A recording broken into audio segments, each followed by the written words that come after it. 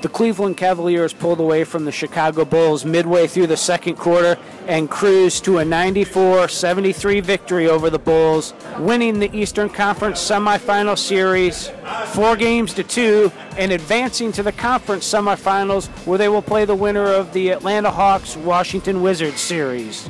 LeBron James led the Cavaliers with 15 points, 11 assists, and 9 rebounds, and Tristan Thompson had 13 points and 17 rebounds. The Cavaliers played a majority of the game without point guard Kyrie Irving, who is bothered by a sore right foot, but even without Irving on the floor, the Cavaliers had enough. Iman Shumpert had 13 points, and the Cavaliers bench came up huge.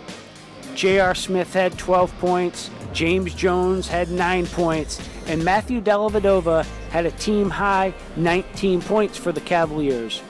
Cleveland shot 12 of 27 from three-point range, and it was just too much for the Bulls to overcome.